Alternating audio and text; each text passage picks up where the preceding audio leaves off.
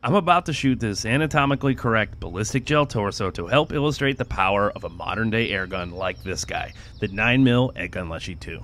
And we're going to answer the question I've gotten 1,000 times before in the comments. Is an airgun lethal? As a disclaimer, this torso is filled with liquid to give us visual feedback on the effectiveness of the shots that you're about to see. Said feedback is for educational purposes only and should serve as a reminder these things are not toys. Don't believe me? Let's check it out.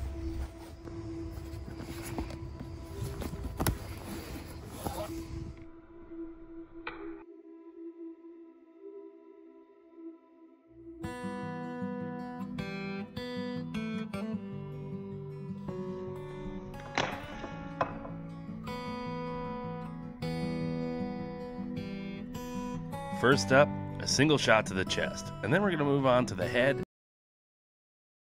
And because this beast is a semi-auto, a couple of mag dumps.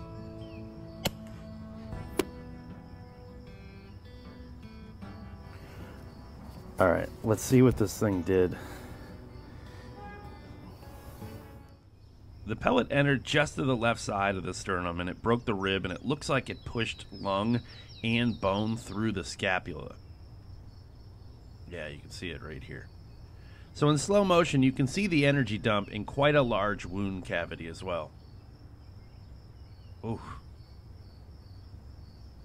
So as I look a little closer here, there's lung tissue and bone through a really large exit hole as well back here. So in my opinion, this is not an immediate kill shot, but without a trauma surgeon out here, this zombie... If you want to see the full video that resulted in this, you should click here.